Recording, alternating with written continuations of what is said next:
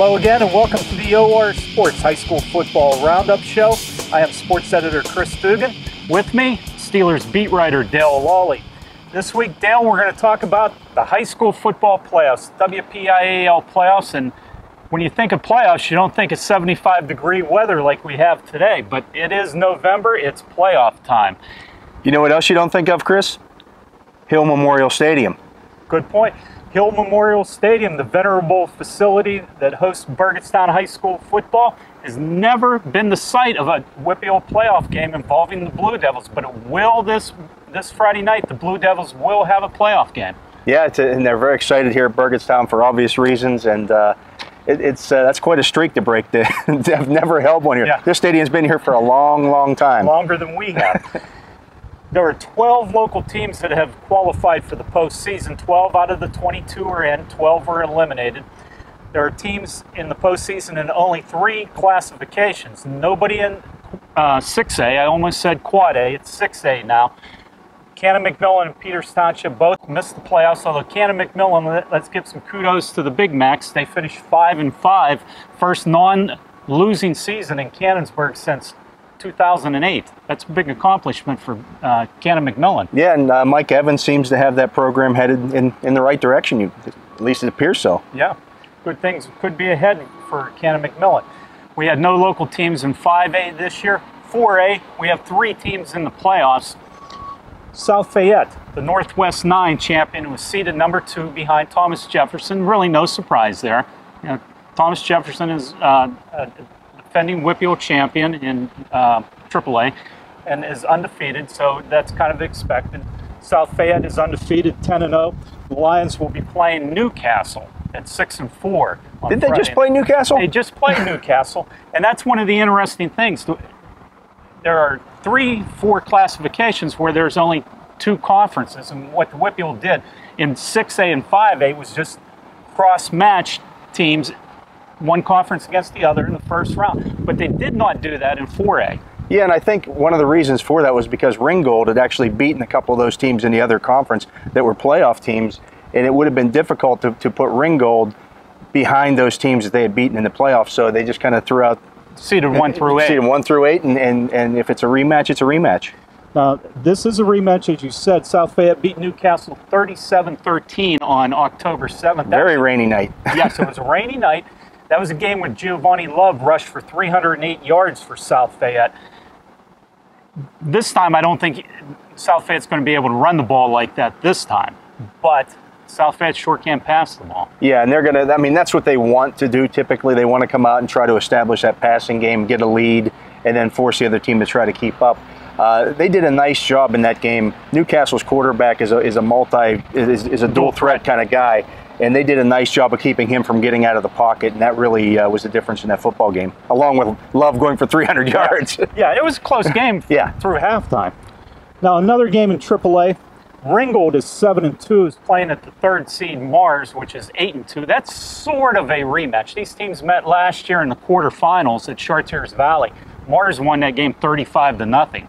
I don't think it's going to be 35-0 this year. I think Ringgold will make that a lot closer game this year, and it wouldn't surprise me if they won that football game.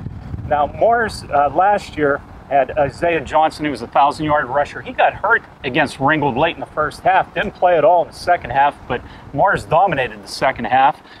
This year, Johnson is back, another 1,000-yard season, but I think Ringgold's better offensively this year.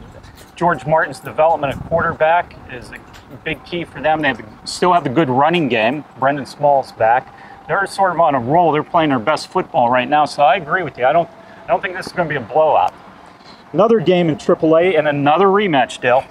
Belle Vernon, 7-2, will play at West Mifflin. West Mifflin is 8-2. These 2 teams played 2 weeks ago in a Big 9 conference game at Belle Vernon. 2 weeks ago. West Mifflin won that game 26-9 on the road. This time, I think the game might be a little closer because Belle Vernon was coming off the game against TJ where they just got spanked. They got annihilated at TJ. That was a big revenge game for TJ. I think there might have been a little bit of a hangover effect for it. Yeah, and that happens. And typically when you see teams that play each other multiple times, when they meet in the playoffs, Those games are, I mean, everybody's a little tighter. You don't play quite as loose, and I think that, you know, when you get into those situations, it's always a play here or there, especially against a team that you're very familiar with. And just having just played these 2 weeks ago, everybody's familiar with the guys they're going to be lining up against. Yeah. Let's move on to Double-A, where we have some local teams playing. Washington was given the number 2 seed behind top-seeded Steel Valley. The Prexies are 9-0. They will host South Side Beaver, 4-5 South Side Beaver at Wash High Stadium on Friday night. Washington enters this game averaging 43 points a game. They're giving up 7.5 points a game. Those are both the second best totals in Double-A. The thing that I find interesting about Wash High is, when's the last time a team was seeded number 2 in the playoffs and didn't have a running back rush for 500 yards? It is pretty amazing. Wash High is, what do they have, 7 guys, I believe? Or they have 5 guys. 5 guys. 5 guys with at least 274 rushing yards. Yeah, they move the ball around pretty well, and you know, a lot's going to be put on the shoulders of Connor Badillion as well in these playoffs, because somebody's going to stop that Washington running game, and Wash High had better be able to get the ball to Isaiah Robinson on the outside. Yeah, Connor Badillion's had a real nice season this year. I think in only one game this year did he not throw a touchdown pass. We mentioned the running game. Lyle Webb is the leading rusher for the Prexies, 454 yards. Southside Beaver comes into that game off a win over Waynesburg last week in a non-conference game, but Wash High is a lot better than Waynesburg. Another Double-A game has Beth-Center. The Bulldogs are in the playoffs at 3-6, Dale. They're the 16 seed. They have to play at top seeded Steel Valley. We mentioned them. They're 9-0 with a lot of talent, some Division I talent on that team. Yeah, this Steel Valley team is really loaded. They've got athletes all over the football field, and Beth-Center, well, this is a battle-tested Beth-Center team. They've been in the playoffs. They're used to making the playoffs. I don't think they're quite used to facing a team like this in the first round. That's going to be a tall task. Yeah, but let's give some kudos to Coach Joe Coons and his team for making the playoffs. Dominic Fundy, a running back for Beth-Center's, had a very good year, kind of under the radar type year, more than 1,100 yards rushing. But as we said, Steel Valley has Paris Ford, Dwayne Murray, a couple of really top-level athletes, and then that's going to be a tough assignment for Beth-Center.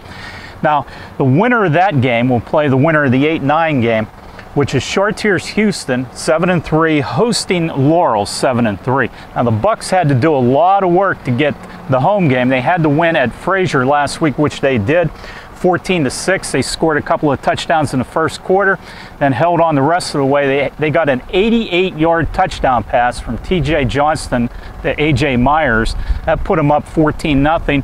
They held on. They fought off a couple of drives by Fraser. Myers had an interception in the end zone, which was a key play. That assured Chartiers-Houston of second place. They would have been fourth place and on the road in the first round had they lost that game, and Fraser would have been at home.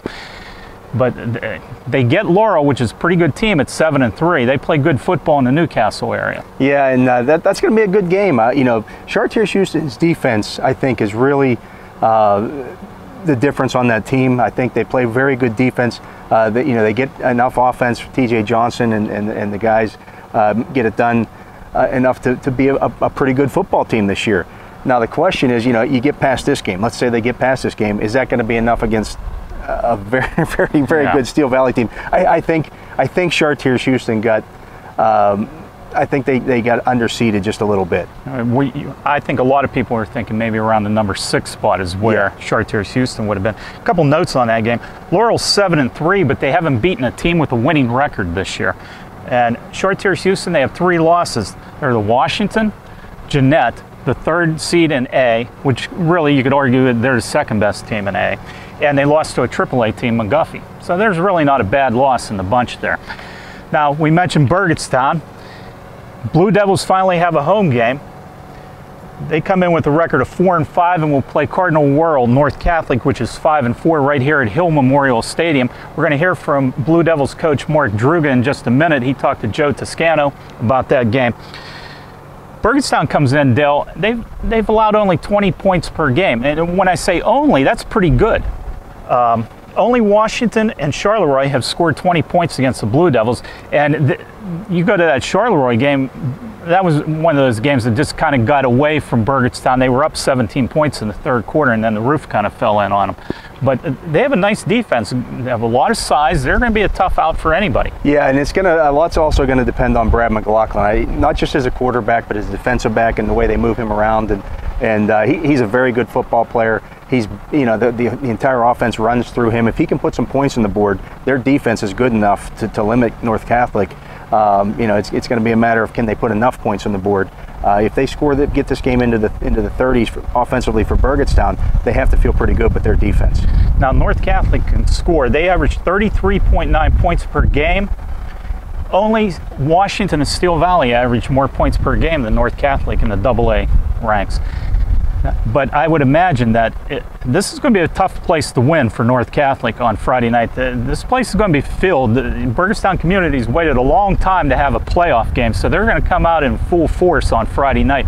As we said, Joe Tuscano, assistant sports editor, had a chance to talk to Mark Druga, the Blue Devils coach, about the game against North Catholic on Friday night. Let's hear that interview now. Hi, I'm Joe Tuscano. I'm with Burgettstown football coach Mark Druga. And Mark, at the beginning of the season, what were your expectations when you looked at this team, and where did you think the strengths and weaknesses were? Well, my expectations for the team was to once again qualify for the AA playoffs. We lost a great deal of seniors last year, and we had a core group of seniors coming back, most notably Dalton Green on the line, Brian Kranick at outside linebacker, and Brad McLaughlin, who's the heart and soul of our team, coming back. But we were going to be dealing with a very young group of players, but we still expected to earn a berth into the AA playoffs. Strengths and weaknesses, hands down, was Brad at quarterback, Brian on defense, and Dalton anchoring that line. But when you stick 5 underclassmen, and again, we're talking super underclassmen, sophomores and freshmen on the line, we definitely question mark that. But they've come together fantastically under our line coaches, and I couldn't be happier with the results. Now, during the season, you had some nice wins, and you also had some trying losses, some real close games, play here, play there. How did this team react to those low points? Were they resilient? They definitely were. Obviously, Chartiers-Houston, that took my heart, being the special teams coordinator. The big punt return that they had to set up the only touchdown of the game in regards to offense was very trying. And then we had a chance to win at the end, and we just couldn't punch it in. Unfortunately, our team could have fallen apart there. But we rose to the occasion and came back and had a sound victory, and then played Washington as best as we could for 3 quarters, and unfortunately came out obviously on the worst end of that one, but we knew that we could play with playoff teams after playing such a great Washington team. And you get into the playoffs, and you have a home game here at Hill Memorial Stadium, and we believe that it's the first home game in this stadium's history. Is that right? We believe so. I talked to some gentlemen that played in the 70s when Burgettstown was winning conference titles, Terry Avella, and he believes that we have never hosted a playoff game here. Back then, they went automatically to neutral sites, and unfortunately, we had some lean years when they expanded the playoffs in the 90s, and in the 2000s, we were always one of those lower seeds and could not get a home field game. How much nicer is it to have a game at home? What kind of advantages does it present a team? Incredible advantages. I know one year we went all the way up to Laurel to play when we were in single way, and that's at least an hour and 10 minutes away. Riding on a school bus that long, it takes a little bit to get up for a football game. And then also, some teams have turf, and we do not have turf, so we're at the mercy of the elements. Our field is in fantastic shape here in November, but obviously it's a little bit different running on turf than it is on natural grass. Now let's talk a little bit about the playoffs. When the pairings were held on Monday, where did you expect to fall, and were you happy with your seed? We were extremely happy getting the 6th seed. We imagined that we were going to be playing North Catholic, but we thought possibly 8 versus 9, since we were both in the hunt for the home field playoff game, the last team to earn that home field game. Whatever happened behind the scenes, we got 6th and they got 11, so we're extremely happy to be playing here on our field against North Catholic. Do you have any information on North Catholic yet, or are you still going through the films? What kind of team are they? Well, first and foremost, they have that Steeler connection. Yeah. With obviously Mr. Rooney, and then trickling down with Coach Gilden, who I met last night, is a wonderful gentleman, and then obviously Coach Tomlin and Coach Porter. On top of that, they have a phenomenal running back, and their quarterback is very quick. Their team comes at you hard with their line, and on the outside they have some great skill as well from what we've seen on the films. And we're no stranger to North Catholic football. Not many years ago, a few years ago, we used to scrimmage them, and we scrimmaged them the year they won the state title. So we're very familiar with North Catholic. And when you mentioned the Steelers, the sons of Coach Tomlin and Coach Porter play on that team, is that right? Yes, sir, they do. And what kind of players are they? Are they? Do you think they might have a pro future? I would definitely say they have the pedigree for it. They are nice height and nice speed on the field. They're still young, so they have a few more years to develop at the high school level, but they look fantastic. And on Friday night, a 7:30 kickoff, it's going to be Burgettstown against North Catholic here at Hill Memorial. You can be part of history, so make sure you get down here and see the game. Thanks, Coach. Thank you. I'd also like to thank Mark Druga for spending some time to talk about the Blue Devils game against North Catholic. Dale, let's move on to Class A playoffs. Clairton, no surprise, top seed. Bears are undefeated again. They're 9-0. They're hosting Avella in the first round of the playoffs. Eagles, 2-8 in the playoffs. They made it as the number 16 seed, the number 5 team out of the Tri-County South. How did Avella get in? Well, they tied for the final playoff spot with West Green, but Avella had beaten West Green 32-20 way back on September the 2nd.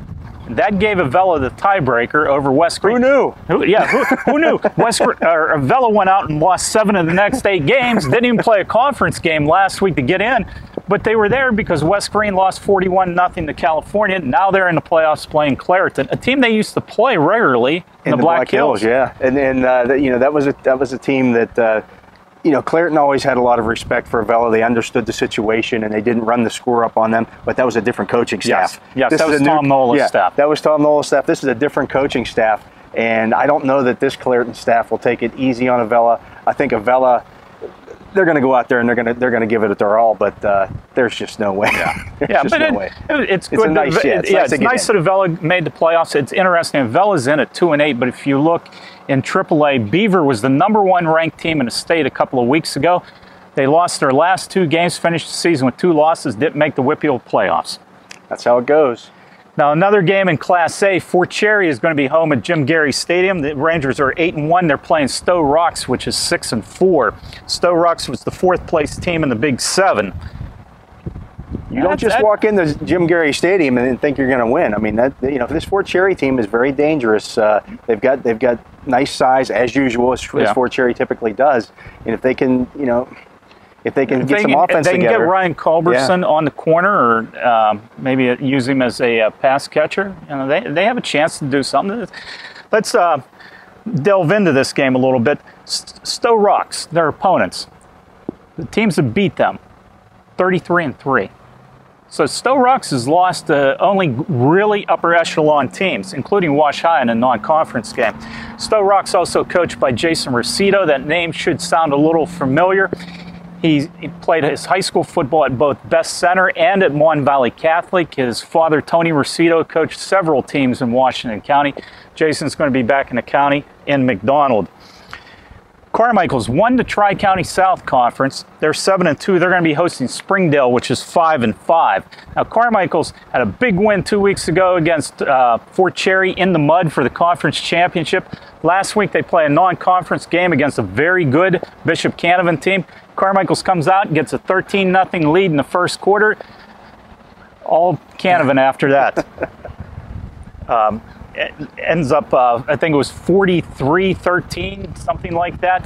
Carmichaels had a couple of interceptions, gave up 30 points in the second quarter. Yeah, that's not how you want to go into the playoffs, but I would expect that Carmichaels will be fired up to be hosting a playoff game down there. And, these Tri-County South teams, you want to be the team that gets to win.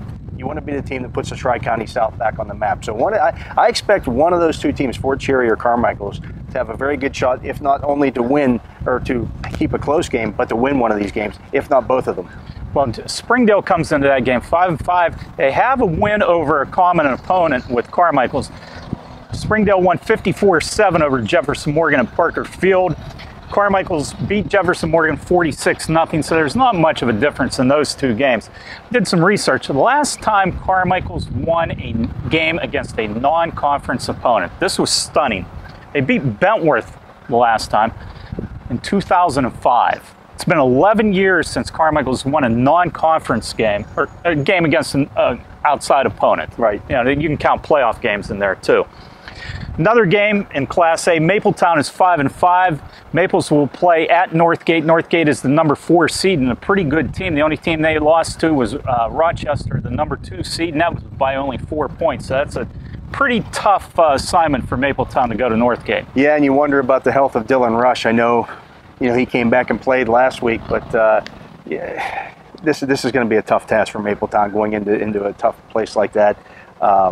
If they can get Rush loose and get him going a little bit, I mean, he's going to get the football. We know that. Yeah, Dylan Rush was healthy again last week, back in the lineup. He rushed for 164 yards on only 33 carries. That might be his low water mark for the season. He has 1,796 yards on the season. Now, Mapletown did have a good win last week. They were losing to Monessen 12-0 with less than 7 minutes to go in that game, then scored 22 points to win 22-12. So they have a little momentum going into this playoff game. Now, another team from the Tri-County South, California, the third-place team out of TCS. Trojans are 6-4. They will play at the Canevin team that we talked about. Now, that game is on Saturday. That's not a Friday night game. It's a Saturday game, 7 p.m. kickoff at Dormont Stadium. California's had a remarkable turnaround, Dale. They were 2-7 last year. Darren Dillo's done a real nice job with the Trojans. Can they beat Canevin, though? That's going to be tough. I mean, when you look at what Canevin went in and did to Carmichaels last week, that's an eye-opener. I think this is a pretty good California team, but I don't know if they can hang with Canevin. Yeah, California's a team that's trending upward. I would think that next year they could really contend for the conference championship. Absolutely. There. Trojans knocked out West Green from the playoff race last week, won 41-0 in Rogersville. Jonathan Wood, 186 rushing. And one of my favorite names, Cochise Ryan, had an interception return for a touchdown. He wins the name of the year. Yes, he does. And that does it for this week's show. Remember, playoffs start Friday night. All games at 7:30, not 7 o'clock, 7:30.